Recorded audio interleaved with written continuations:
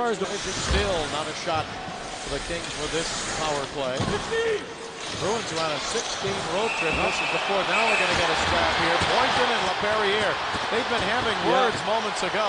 Yeah, you're right, Bob. At the end of the last shift, both guys were talking before the shift ended. A lot of jockeying back and forth. Laperriere's already dropped one of his elbow pads, so Boynton doesn't get a chance to hold on. Boynton's a big fellow, though. He's pretty strong. He comes in at just over 210 pounds, so a lot on the hands for Laperriere. You can see both guys trying to get that one hand free.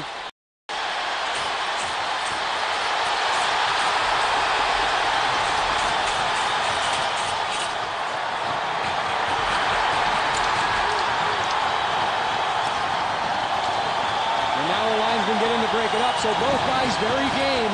Both guys were throwing, both guys were taking. You see Lappy right there. He's checking the nose right above his nose. Forehead, he has a cut. Nick Boynton doesn't look like he's cut. Ian did have a previous cut there, but it looks like he's got a little egg right there now, so he must have gotten hit by a solid punch of Nick Boynton. Both guys very game. You don't want to back off. That's the intensity you need. Both Laperriere and Boynton, 5 minutes each for fighting. Well, let's take a look at the Pepsi upcoming home. 3-0 Kings. At the end of the last play, you'll see 9 teams come together. Avery and Thornton. Thornton throws the first punch. Both guys come together. Watch Jeff Gilson come in, number 23. Drops his gloves. That could be instigator, it could be third man, could be a whole bunch of things. Can you believe this? It looks like the Kings are going to go on the power play again.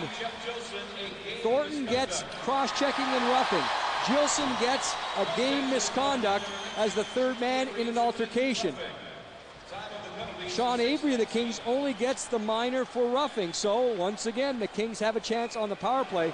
You could see that play start with the frustration of Joe Thornton, and you can't blame him for that. Sean Avery's never going to back off from that type of situation.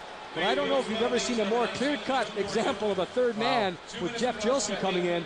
And you can see how that can be dangerous. That's why you have that rule, because Avery was unaware of where Gilson was coming from. He'd already dropped his gloves. The Kings go back on the power play. Hold it.